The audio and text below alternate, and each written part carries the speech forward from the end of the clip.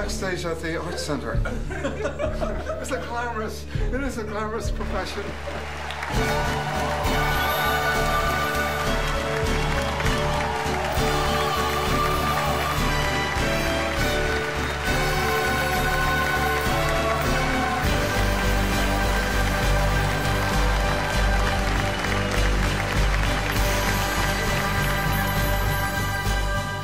In the early days, the audience would have laughed. They couldn't stand it.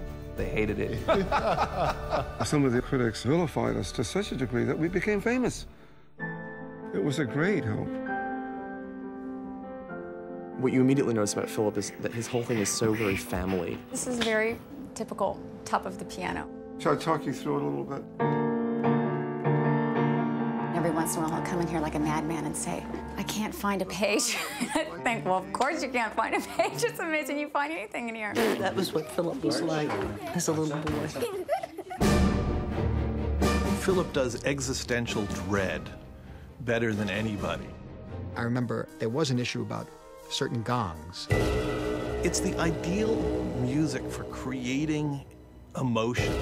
We just tried it in the mix and we all looked at each other and said, I don't know.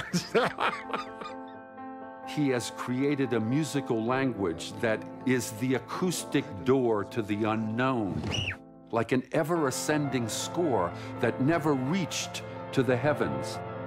It's never been viewed that way by me. I'm just trying to write a piece of music and play it. Is it escape or is it liberation? I don't know.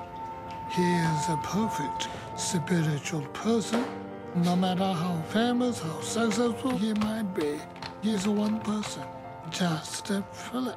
Do you like big, chunky pieces of garlic? The kind that kind of explode in your mouth. Yeah, that's what you're getting. I never was a captive of other people's ideas about me.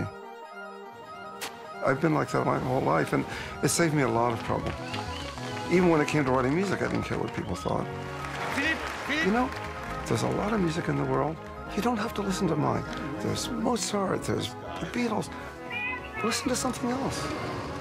You don't have to listen to this. You have my blessings. Go on, listen to something else. I don't care.